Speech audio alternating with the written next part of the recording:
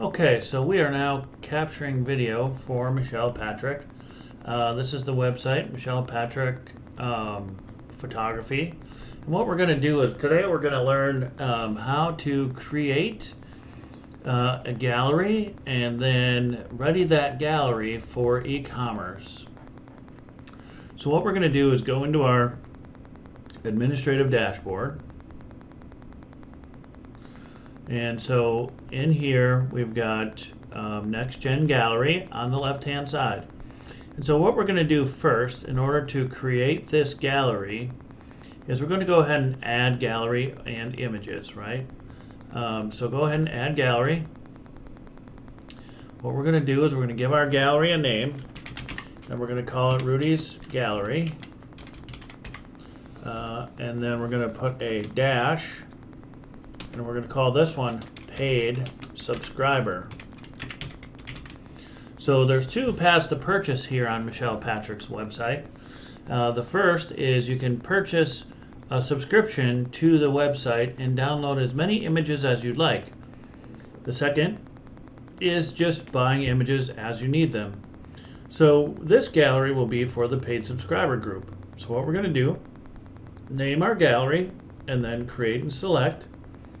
So now it's created that gallery name, but now we need to add an image to it. So what we're going to do is we're going to go ahead and browse to an image.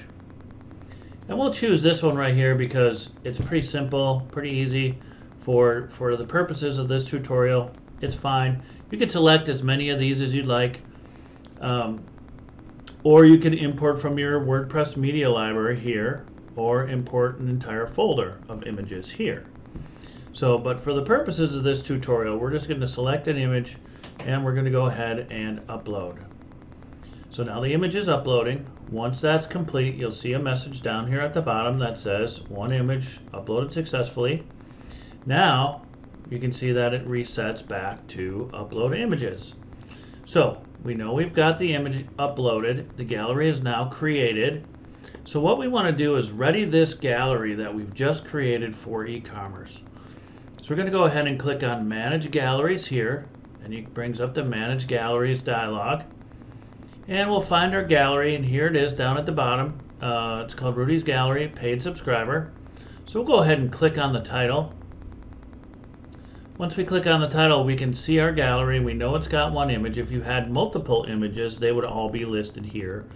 And so what we want to do is, because this is the Edit or Manage Galleries dialog, we want to go into Gallery Settings, and this is a pull-down box. So you just click anywhere on here, and that toggles the pull-down box.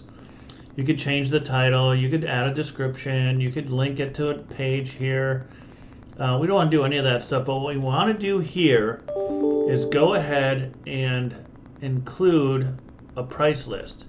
And because this is for a paid subscriber here, we want to link it to the subscription holder price list.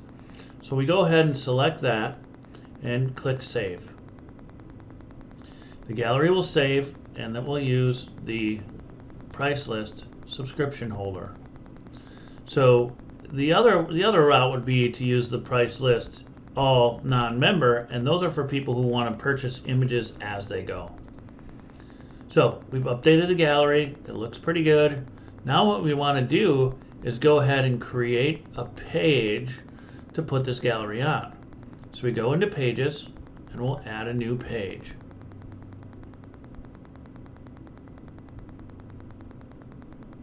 Now if you're just simply adding a page with a gallery on it, we'll just use the block editor. Otherwise we could use the Elementor editor. Either way, we'll do another tutorial for the Elementor editor as well, but for the purposes of this one, we're just going to add Rudy's Gallery and Paid Subscriber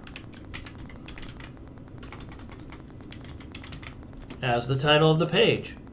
So once we get our title on the page, we'll click the black box with a plus sign in it, and that's going to bring up a content block addition dialog. So these are all different content blocks you can add. There's a bunch more, and so you can select Browse All. But the one we really want here is Nextgen Gallery, because we're adding our new gallery. So we've added our Nextgen gallery content block, but now we have to add a gallery to that block. So what we're going to do next is click the Add Gallery. So that's going to bring up the Add Gallery dialog box.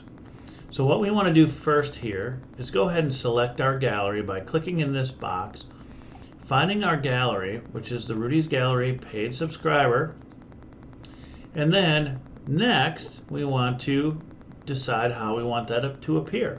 And these are, you could use any one of these. You can test different kinds, do different types of things with each one.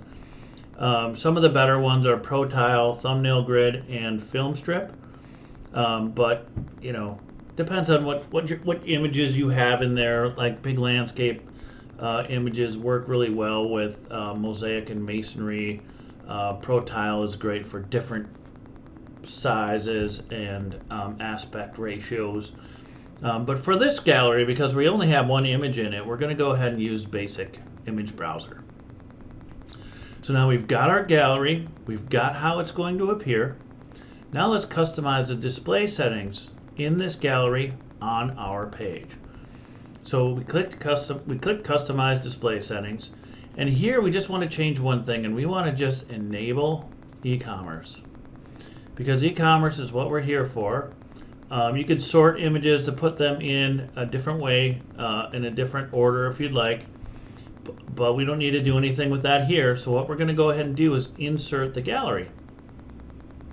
And so now we've got our gallery inserted. We know this is a page for a paid subscriber, so we have to select one more thing, and that is the Require Membership dialog box. So here, below your content on your page are some custom fields, different things like that. So what we want to do is require membership to even see this page, because it's for paid subscribers, and your paid subscribers are membership. So we'll open this and we'll select member, and then what we'll do is just come over here and publish the page. So now we've created a page, we've published it. It's got a gallery in it, but we can't see it because we're not members, right? So you could join now. If you were a customer and wanted to go to this gallery, you could surf to it, you just wouldn't see it. So let's go ahead and replicate this gallery for everyone who wants to just purchase it as a one-off image, right? So what we're going to do, we'll do the same process over again. So we'll add a gallery. Here we're going to create a new gallery. We're going to call it Rudy's Gallery. We're going to create and select. So now we're in Rudy's Gallery, and we're going to browse to the same image. We're going to just upload it again. Now here at the bottom, we'll just upload the file. So now we know we've created the gallery. One image was uploaded to the gallery, and now we're ready to manage that gallery. So we go here on the left, we manage that gallery, because what we want to do now is go ahead and add e-commerce functionality to this gallery. But notice it's not on this page because now we have two pages.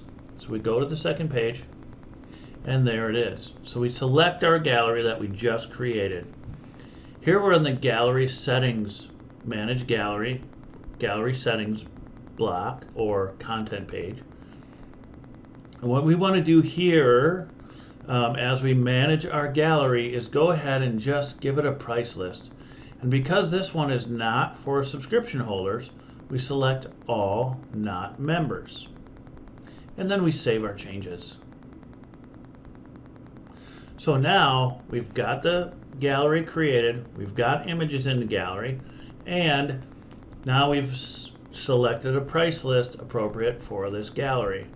Now what we want to do is do the same thing we did with the other gallery and add it to a page. So now we want to go to pages in our main admin menu here on the left, and we're going to go ahead and add a new page. So this page we're just going to call Rudy's Gallery, and we're going to click the black box with a plus in it to add a content block, And that content block is going to be a Nextgen gallery. So now we've added the Nextgen gallery content block, but we have not added a gallery to it yet. So we'll add the gallery. And here again, we've got to select a gallery because it's existing, it has an image in it. And we'll go to the appropriate one, which is Rudy's gallery. We'll select basic again because it's just got one image in it. We'll customize our display settings, which is what we need to do because we want to enable e-commerce here. So we hit the second tab, customize our display by enabling e-commerce. And then if we wanted to, we could sort or exclude images here, which we're not going to do. And then we'll go ahead and insert that gallery into the page. Now we know we have a gallery here in the content section because this dialog is here. And then what we don't need to do anymore is we don't need to require membership. So let's make sure this is not checked. And now we'll publish the page. Now our page is published. We'll go ahead and view it. Now you can see our image is here. We're not logged in as a member. So we'll be able to see the image. And when we click on the image, notice we do have a shopping cart icon, and we can add the image to our cart, which is what we've just done. So that's that. And that's how you add a gallery image.